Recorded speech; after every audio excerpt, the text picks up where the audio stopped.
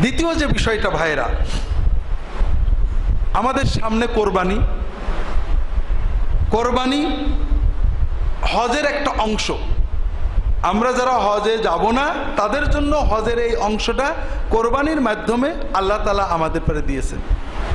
আল্লাহ কোরআন কারীমে বলেছেন, লা ইয়ানালাল্লাহু লুহুমুহা ওয়ালা দিমাউহা ওয়ালাকিন ইয়ানালুহু তাকওয়া মিনকুম। আল্লাহ রক্তও নেন না, আল্লাহর কাছে গোশতও যায় না, শুধু আল্লাহ অন্তরের নিয়ত তাকওয়া দেখেন। কাজে কোরবানির ক্ষেত্রে আমাদের নিয়ত, আল্লাহ তুমি হুকুম করেছো আমার আওলাদেরা খাবে, গরিবেরা খাবে, আত্মীয় স্বজন খাবে, আমি সওয়াব পাবো, এই চিন্তায় কোরবানি দিতে হবে। কোরবানি লোকে দেখবে, ছোট গরু দিলে মানুষে কি বলবে, একটু বড় দিতে হবে, অথবা গোশত যত বেশি আমি ঘরে ফ্রিজে রাখতে পারি অনেক দিন, এই চিন্তায় কোরবানি দিলে তো কোরবানি হলো না। কোরবানি আল্লাহর জন্য আমি ব্যয় করব, আমার সন্তান খাবে এটাও, গরিবেরা খাবে এটাও, আত্মীয় স্বজন খাবে এটাও, আল্লাহর হুকুম হিসেবে আমি পালন করব। কাজেই যারা ধনী, যারা নিয়মিত আপনারা গোশত কিনে খেতে পারেন, তারা 3 ভাগ না বেশি দেওয়ার চেষ্টা করবেন দরিদ্রদের। এখানে 3 ভাগ করতে হবে এটা জরুরি না, বরং আপনি যত বেশি পারেন দেওয়ার চেষ্টা করবেন। আবার যারা দরিদ্র, সন্তানেরও খাওয়াতে পারে না, তারা কিছু রাখবেন, কিছু খাওয়াবেন সুবিধা মতো। চেষ্টা থাকবে মানুষকে দেওয়া, ভালো করে দেওয়া, জান ভরে দেওয়া, মানুষ যেন খেতে পারে, আল্লাহ যেন খুশি হন, এদিকে খেয়াল রাখতে হবে। ভাগে কোরবানি করতে হয় আমরা বাধ্য হয়ে, অনেকে পারেন না একসাথে, আল্লাহ রাসূল সাল্লাল্লাহু আলাইহি ওয়াসাল্লাম বিধান দিয়েছেন। এক্ষেত্রে দুটো ভুল, দুটো সমস্যা। একটা হলো আমাদের দেশের কোন কোন আলেম বলেছেন ভাগে কোরবানি হবে না, কথাটা তারা ঠিক বলেননি, খুবই ভুল বলেছেন। সৌদি আরবের আলেমরা এই মশলা শুনলে হাসে যে পেয়েছে কোথায় এগুলো। রাসূলুল্লাহ সাল্লাল্লাহু আলাইহি ওয়াসাল্লাম 7 জনে ভাগে কোরবানি দেওয়ার অনুমতি দিয়েছেন, সহিহ হাদিস। এখন তারা বলেন যে উনি যেহেতু সফরের ভিতরে কোরবানি দিয়েছেন ভাগে, অনুমতিটা সফরে দিয়েছেন, কাজেই নিজের বাড়িতে থাকা অবস্থায় হবে না। এটা কোরআন এবং সুন্নাহর মূলনীতিতে ভুল। রাসূলুল্লাহ সাল্লাল্লাহু আলাইহি ওয়াসাল্লাম যদি কোনো অনুমতি দেন আর দেওয়ার সময় ফিক্স না করে দেন, বলেন যদি যে হ্যাঁ সফরে অন্য সময় না, তাহলে ভিন্ন। আর উনি যদি কিছু না বলে দেন তাহলে সবার জন্য ওটা উন্মুক্ত হয়ে যায়। এজন্য ভাগে কোরবানি দেওয়ার ব্যাপারটা সহিহ হাদিসে আসছে, এবং বাড়িতে সফরে মুকিম অবস্থায় সকল অবস্থায় কুরবানি ভাগে দেওয়ার বৈধতার ব্যাপারে শাফেঈ, হাম্বলি, মালিকি, হানাফি ফুকাহাদের ইজমা আছে। কাজেই এটা নিয়ে বিতর্কটা অনাকাঙ্ক্ষিত এবং অনুচিত, হাদিসের আলোকে ঠিক না। সহিহ হাদিসে অনুমতি আছে, আমি আবার একটা শর্ত জুড়ে ওটা বন্ধ করব, যেটা শর্ত রাসূলুল্লাহ সাল্লাল্লাহু আলাইহি ওয়াসাল্লাম করেননি, সাহাবীরাও করেননি। আর একটা ভুল আমরা করি, ভাগের নামে মুত্তাকি লোকেদের সাথে ভাগ না করে যে কোনো লোকের সাথে ভাগ নিই। যেমন বেনামাজি, হারামখোর, যারা হারাম উপার্জন নির্ভর, এদের সাথে ভাগ নেবেন না। কারণ বেনামাজির ঈমান নিয়েই সন্দেহ আছে। যে লোক নামাজ পড়ে না কিন্তু স্বীকার করে খুব কঠিন গুনার কাজ করছি, খুব মনে পাপ আছে যে আল্লাহ নামাজ না পড়ে চোরের চেয়ে খারাপ, লুচ্চোর চেয়ে খারাপ, মদ করের চেয়ে খারাপ, আমি একটা বড় অন্যায় করছি, তার ঈমান কোনো রকম থাকতেও পারে, নাও পারে। আর যে মনে করে যে নামাজ না পড়লে ও নামাজ পড়ছে আমি ভালো আছি, এ একেবারে 16 আনা কাফের, কোনো সন্দেহ নেই। কারণ সে নামাজের গুরুত্বই মানে না।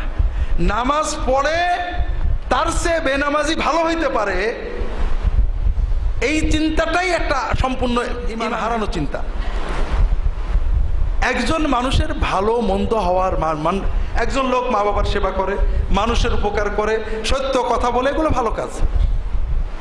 কিন্তু লোকটা আমাদের নবীজিকে গালি দেয়, আল্লাহর তাওহীদ মানে না, আপনি কে কে ভালো বলবেন? কারণ মা বাবার খেদমত করা, সত্য কথা বলা মানুষের খুব ভালো কাজ। সর্ব অবস্থায় কোরবানি বেনামাজির সাথে কোনো অবস্থায় ভাগে নেবেন না। বেনামাজি কোরবানি দেয়, এর নমুনা হলো ন্যাংটো লোক পাগড়ি পরে, কোনো পার্থক্য নেই। কুরবানি দেয়া সুন্নত অথবা ওয়াজিব, ঠিক না? আর নামাজ পড়া ফরজ। কুরবানি আজীবন না দিলে কুফরি হবে, কোনো হাদিসে নেই। কিন্তু নামাজ একক তো নষ্ট করলে কাফের হবে, এরকম অনেক হাদিস আছে। অন্তত নামাজের গুরুত্ব অস্বীকার করলে যে কাফের হবে, এটা ইজমাই মাসালা, সবাই একমত। তো এই জন্য যারা নামাজ পড়েন না, নিয়মিতই পড়েন না, তাদের সাথে কখনোই কোরবানি করবেন না। এখন আমাকে একজন ফোন করেছেন নাটোর থেকে, হুজুর আলহামদুলিল্লাহ আমাদের গ্রামের অধিকাংশ মানুষই নামাজ পড়ে, বেনামাজি খুবই কম, তারপরও অনেক মানুষ আছে বেনামাজি। এখন আমরা যদি বলি যে বেনামাজির সাথে কোরবানি করব না, তারা ওলা বলে তাহলে হুজুর আমরা বেনামাজি কিছু কোরবানি করি। কারণ এখন যদি আমরা নামাজ শুরু করি তখন লোকেরা বলবে কোরবানির আশায় নামাজ পড়ছে। তাই বললাম না, সুদখোরের তওবা চেক করতে হয়। সুদ বলে আমি তবে আর সুদ খাবো না, 1 বছর দেখতে হয় যে আসলে সুদ বন্ধ করেছে কিনা, তা নাহলে তার বাড়ি খাওয়া যাবে না, তার সাথে কোরবানির ভাগ নেওয়া যাবে না, তার সাথে লেনদেন চলবে না। কিন্তু বেনামাজি তা না, বেনামাজি আজকে তওবা করেছে, নামাজ শুরু করেছে, আলহামদুলিল্লাহ, তার তো অন্য অপরাধ নেই। এই জন্য বেনামাজি তওবা করে নামাজ ধরে তার সাথে কোরবানি করবেন। তাকে কখনো খোটা দেবেন না যে কোরবানির জন্য নামাজ শুরু করেছো, এটা দিলে গুনাহ হবে। বেনামাজিদেরকে আলাদা কমিউনিটি বানানো আমাদের উদ্দেশ্য না, বেনামাজিদেরকে নামাজমুখী বানানো আমাদের উদ্দেশ্য।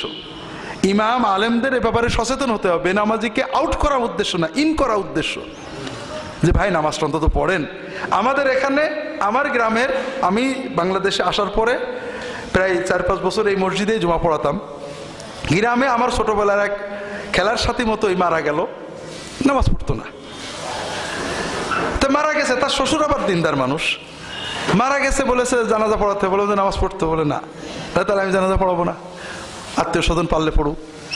তো এখন জানাজা ভালো হয়নি, ওই শ্বশুর বোধ অল্প 2-4 লোক নিয়ে কোনো রকম জানাজা পড়েছে। পরের জুমা থেকে আমাদের গোবিন্দপুরের লোকের মুসল্লির সংখ্যা বেড়ে গেল। অনেকেই যাদের মোটে দেখতাম না জুমার দিনে দেখা শুরু। আমার কথা, ভাই আল্লাহর কাছে তোমার জন্য সাক্ষী দেব, তোমাকে আমি একদিনও মসজিদ দেখলাম না, কি করে সাক্ষী দেবো ক?